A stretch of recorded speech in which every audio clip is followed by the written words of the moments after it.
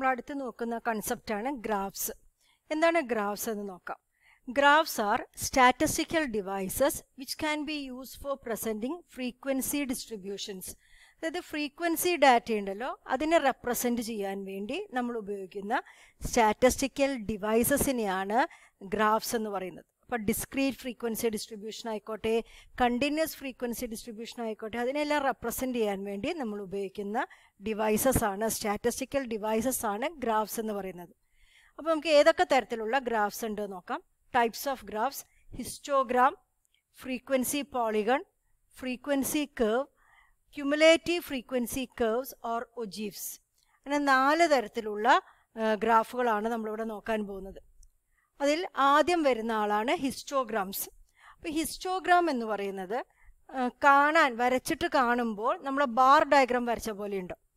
Histogram വരയ്ക്കണമെങ്കിൽ നമ്മൾ പറഞ്ഞിട്ടുണ്ട്, ഇവിടെ ഫ്രീക്വൻസി ഡാറ്റയാണ് നമ്മൾ ഹിസ്റ്റോഗ്രാമായിട്ടും ഗ്രാഫുകളായിട്ടെല്ലാം വരയ്ക്കാൻ പോകുന്നത്. അപ്പോൾ ഫ്രീക്വൻസി ഡാറ്റ, ഇപ്പോൾ ക്ലാസ്സുകളും ഫ്രീക്വൻസിയുള്ള ഡാറ്റ ആയിരിക്കും നമ്മൾ ഇവിടെ ഉപയോഗിക്കാൻ പോകുന്നത്. ക്ലാസ്സസും ഉണ്ടാവും, ഫ്രീക്വൻസിയുള്ള ഡാറ്റ. അപ്പോൾ ക്ലാസ്സസ് ഇപ്പം 10 to 20 ഫ്രീക്വൻസി 5, ഇവിടെ 20 to 30 ഫ്രീക്വൻസി 3, 30 to 40 ഫ്രീക്വൻസി 4. ഇങ്ങനെ ഒരു ഡാറ്റയാണ് നമ്മുടെ കയ്യിലുള്ളത് വിചാരിക്കുക.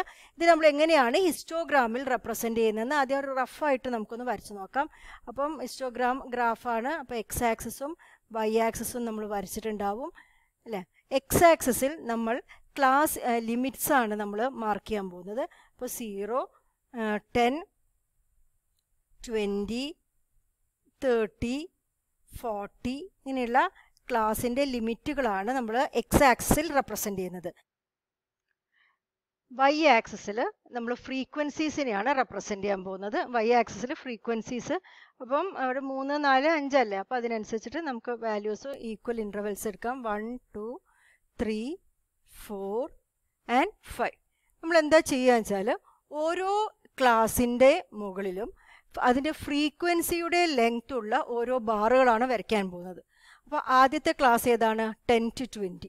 അപ്പോൾ 10 to 20ൻ്റെ മുകളിൽ ഞാൻ 5 ലെങ്ത് ഉള്ള ഒരു ബാറാണ് വരയ്ക്കാൻ പോകുന്നത്. 10 മുതൽ 20 വരെ വിഡ്ത്തുള്ള ഒരു ബാറാണ് ഞാൻ വരയ്ക്കാൻ പോകുന്നത്. കറക്റ്റ് ഒരു ബാർ, നീറ്റായിട്ടുള്ളൊരു ബാർ വരയ്ക്കണം.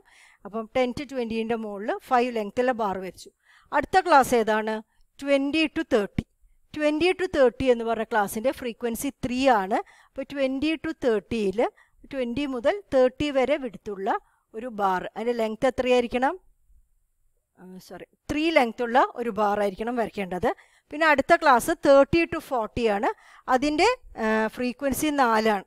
അപ്പോൾ 30 to 40യുടെ മുകളിൽ 4 ലെങ്ത് ഉള്ള ബാർ. അപ്പോൾ ഇവിടെ ബാർ ഡയഗ്രാം പോലെ എന്ന് പറയുമെങ്കിലും ഇവിടെയുള്ള ബാറുകളെല്ലാം കൂടി അടുപ്പിച്ച് നിൽക്കുന്ന ബാറുകളായിരിക്കും എവിടെ ഉണ്ടാവുക? ഹിസ്റ്റോഗ്രാമിലുണ്ടാവും. അപ്പോൾ ഇങ്ങനെയാണ് ഒരു ഹിസ്റ്റോഗ്രാം വരയ്ക്കുന്നത്. അപ്പോൾ ഇവിടെ ഓരോ ബാറുകളുടെ ലെങ്ത് എന്ന് പറയുന്നത് ഫ്രീക്വൻസികൾക്ക് പ്രപ്പോർഷണലായിരിക്കും. ആൻഡ് അതിൻ്റെ വിഡ്ത്ത് എന്ന് പറയുന്നത് ഈ ക്ലാസിൻ്റെ ഇൻ്റർവെൽ അല്ലെങ്കിൽ ക്ലാസ് വിഡ്ത്തിന് പ്രപ്പോർഷണലായിട്ടുള്ള വിഡ്ത്താണ് ആർക്കുണ്ടാവുക? ഓരോ ബാറിനും ഉണ്ടാവും. അപ്പം ഡിഫറെൻറ്റ് വിഡ്ത്തുള്ള അൺഈക്വൽ വിഡ്ത്തുള്ള ക്ലാസ് ഇൻ്റർവെൽ ആണെങ്കിൽ ഓരോന്നിനും ഓരോ വിഡ്ത്താണെങ്കിൽ, ഇപ്പോൾ അടുത്തൊരു ഇത് ഞാൻ പറയാം, ഇപ്പോൾ 40 to 75 അതിൻ്റെ അതിപ്പം 3 എന്ന് തന്നാന്ന് വെച്ചാൽ ഇവിടുത്തെ വിഡ്ത്ത് എന്തായിരിക്കും? 40 മുതൽ 75 വരെ വിഡ്ത്തുള്ള ഒരു ബാറായിരിക്കും ഉണ്ടാവുക. അതിൻ്റെ ലെങ്ത് എത്രയാണ്? 3 ആയിരിക്കും. അപ്പോൾ ഇങ്ങനെയാണ് നമ്മൾ ഹിസ്റ്റോഗ്രാം വരയ്ക്കുക. അപ്പോൾ 2 തരത്തിലുള്ള ഹിസ്റ്റോഗ്രാം നമ്മൾ നോക്കാൻ പോകുന്നുണ്ട്. ഈക്വൽ ക്ലാസ് ഇൻ്റർവെൽ വരുമ്പോഴും അൺഈക്വൽ ആയിട്ടുള്ള ക്ലാസ് ഇൻ്റർവെൽ വരുമ്പോഴുള്ള ഹിസ്റ്റോഗ്രാമുമാണ് നമ്മൾ നോക്കാൻ പോകുന്നത്. ഇവിടെ കുറച്ച് വ്യത്യാസമുണ്ട്, ഫ്രീക്വൻസി അല്ല ഈ കേസിൽ എടുക്കുക, അത് നമുക്ക് നോക്കാം. അപ്പോൾ ഇതാണ് നമ്മൾ ഹിസ്റ്റോഗ്രാം വരയ്ക്കാനുള്ള ഒരു ഐഡിയ.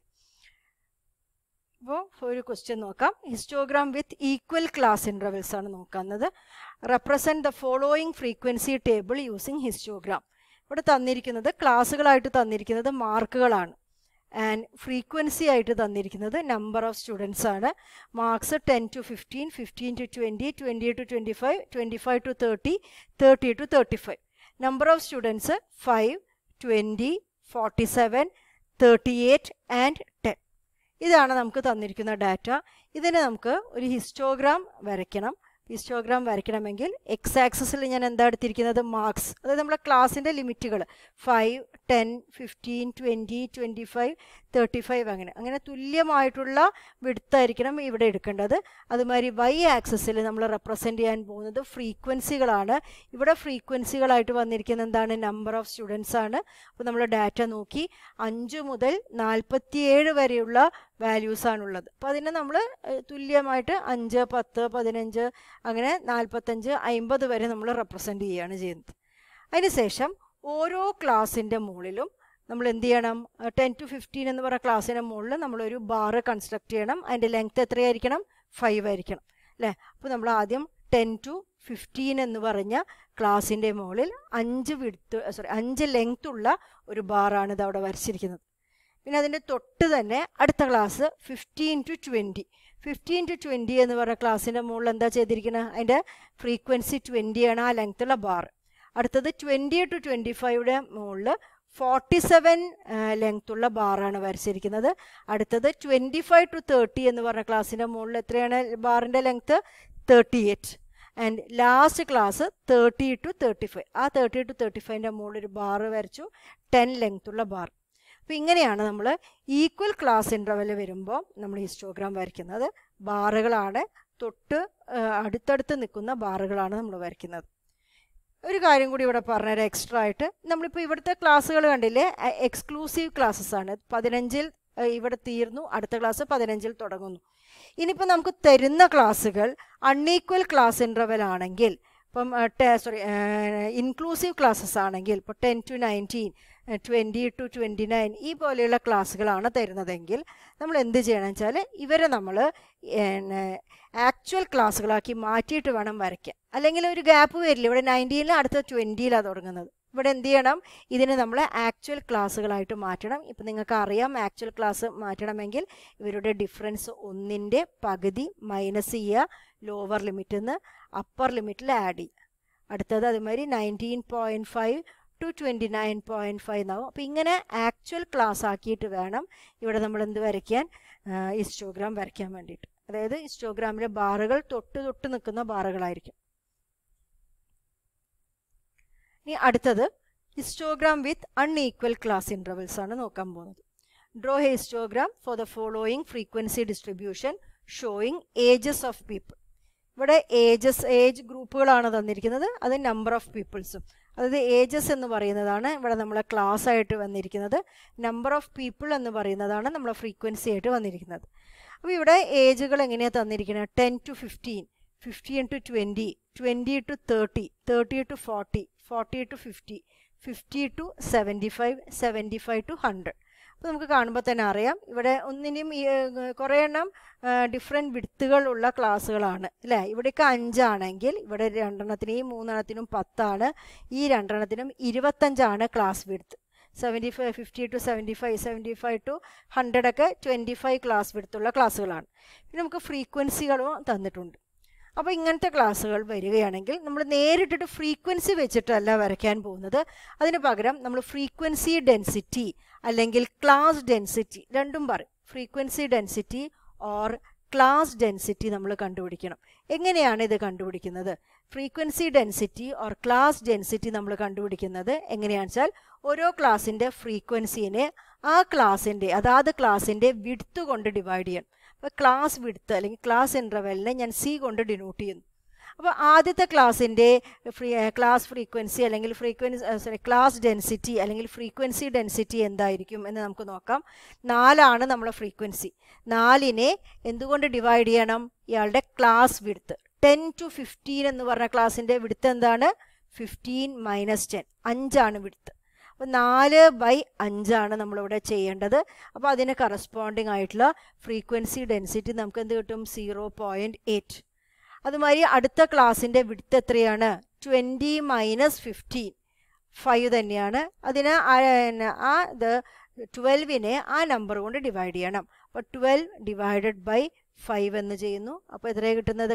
Frequency density is 2.4.